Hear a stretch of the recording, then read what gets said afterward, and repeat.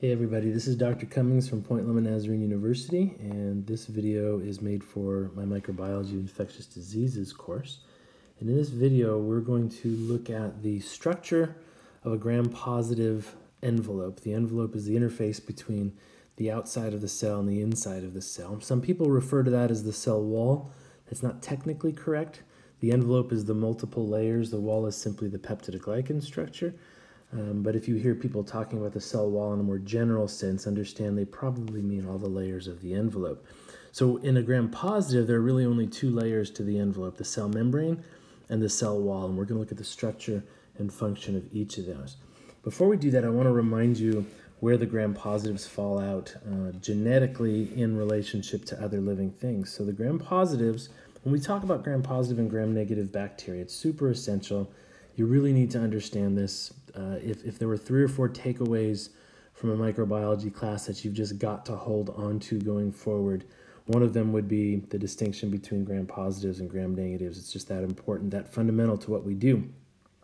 But what I want you to recognize is that we only use that terminology, gram-positive, gram-negative, among the bacteria, right? The bacteria are their own branch, their own domain on the tree of life. We don't talk about gram-positive or gram-negative archaea or eukarya, because they simply don't have these structures. And then if you look at the domain bacteria, you notice that the gram-positive bacteria get their own branch. And in fact, there are a couple branches that hold the gram-positives. One branch is called the Firmicutes, which means thick or tough skin. That's where we find most of the pathogens that are gram-positive. So your Staphylococcus, your Streptococcus, Clostridium, etc. There is another branch, I don't know where it belongs on the tree, so I'm just going to put it right here, called the Actinobacteria. There are some pathogens in there, but fewer. They're more soil organisms. They're really interesting in that they behave and they're structured very similarly to fungi. They can be multicellular, they can have hyphae and budding reproductive type structures associated with them. And yet the fungi are way over here on the right side in a completely different domain. So we have these different groups of organisms that genetically are completely distinct, share no life history, and yet they've arrived at very, very similar, ultimately, life strategies. It's a really interesting thing. But we're going to primarily focus on these guys right here, the Firmicutes.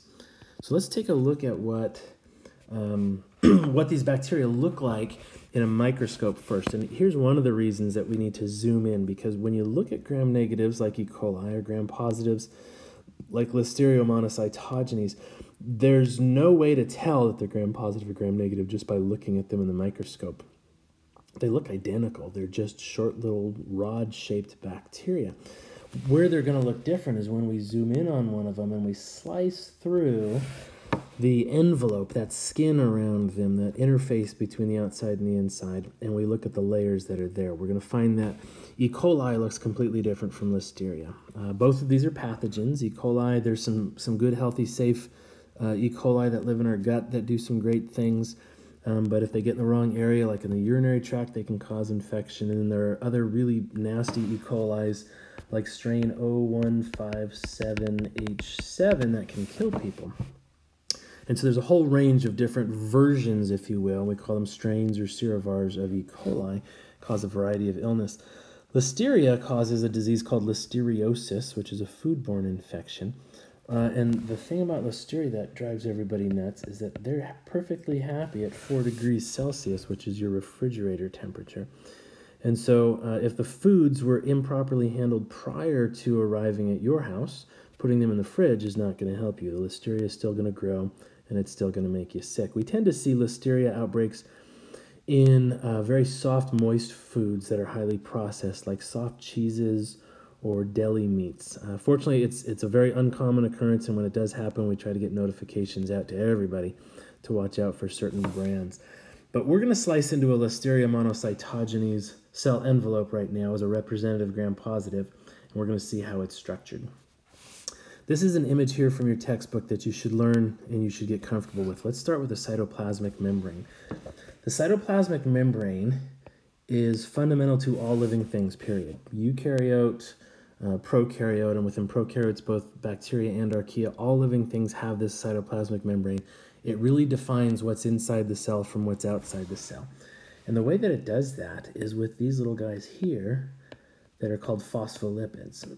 These phospholipids have a hydrophilic head that interfaces nicely with the aqueous phase on either side of the bilayer. And they have hydrophobic tails that hate the water, and so they all aggregate together. And they create an interior to the membrane that's very hydrophobic.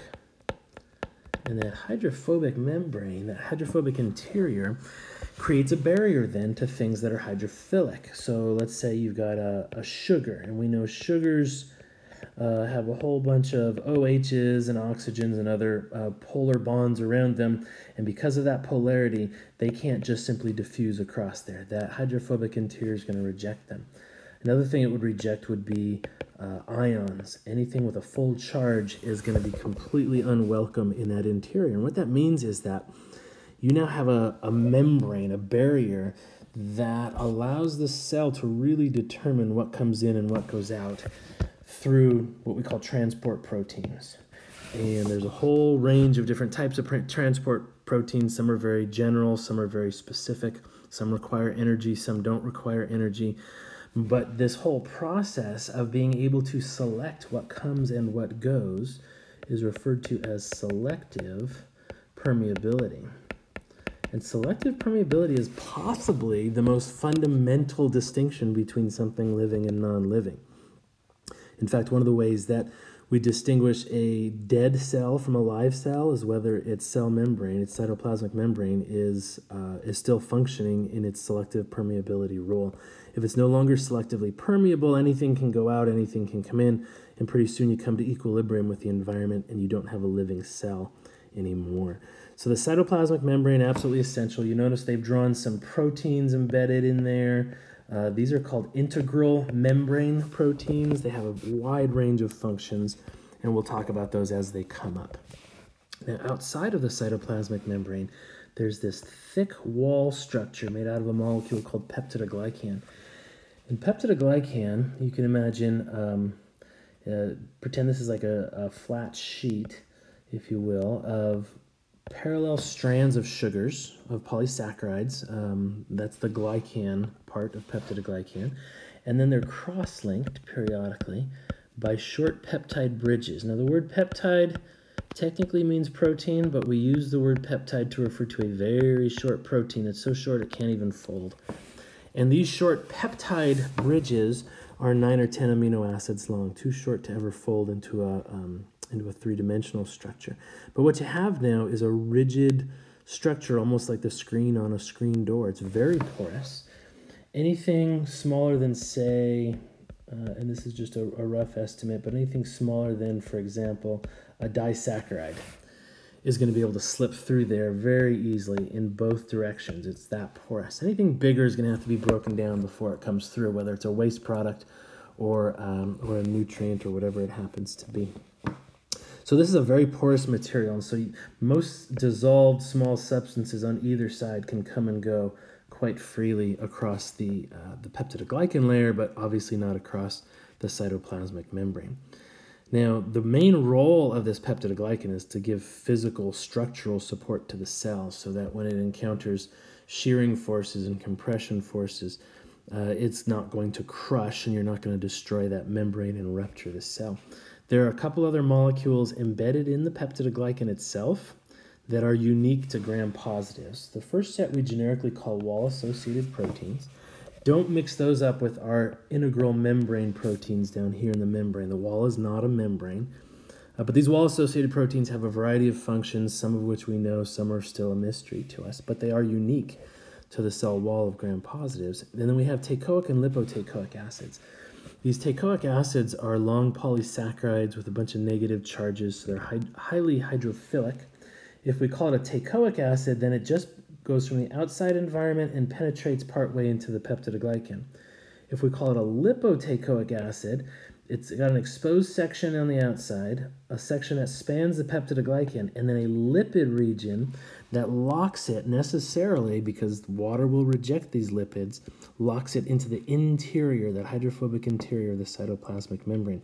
The benefit, as far as we can tell, of these lipoteichoic acids is to link the peptidoglycan wall, which is 40 sheets or more of these peptide-linked long polysaccharides, just layer upon layer upon layer, to link this large, rough physical structure to this dainty little cytoplasmic membrane so that they're not moving across one another. Because the shearing forces of the peptidoglycan across the cytoplasmic membrane could very well rupture the membrane and kill the cell. So this ensures that they move together and you don't get any shearing forces across the surface. That's the basic structure of the envelope of a gram-positive bacterium like Listeria monocytogenes. Learn this really well. You should be able to recognize it and reproduce it along with all 5 of these key structures: the cytoplasmic membrane, the peptidoglycan, and then the 3 molecules that are found inside the peptidoglycan: lipoteichoic acids, teichoic acids, and wall-associated proteins. And also make sure that you're comfortable, at least at a basic level, with the functions of these. Okay, let's summarize this short lesson. First, gram-positives are on distinct branches in the domain bacteria. That's important to know. Students will often ask me, can one strain of E. coli be gram-negative and another strain be gram-positive? No. Okay, E. coli is E. coli and it's always gram-negative. Gram-positives are always gram-positive, and they're found on distinct branches within that domain bacteria, so it's genetically determined. There are only 2 layers to the envelope of a gram-positive. That's the cell membrane and the cell wall. The membrane is a standard phospholipid bilayer, and incidentally, you can call it the cytoplasmic membrane, the cell membrane, or the plasma membrane, and they all mean exactly the same thing. Sorry about that. And its primary role is selective permeability, determining what comes in and what goes out. And then finally, the wall itself is made up of these layers of peptidoglycan, somewhere in the ballpark of 40 layers or even more in some cases. And they contain some unique molecules, the wall-associated proteins, teichoic and lipoteichoic acids. And the role of the wall itself, not including the membrane, the role of the wall itself is physical structural support to maintain the integrity of the cell. Okay, that's it for the first lesson on gram-positives. I hope you watch the second lesson as well on gram-negatives, where we'll contrast what the interior of the envelope of an E. coli, as an example, looks like.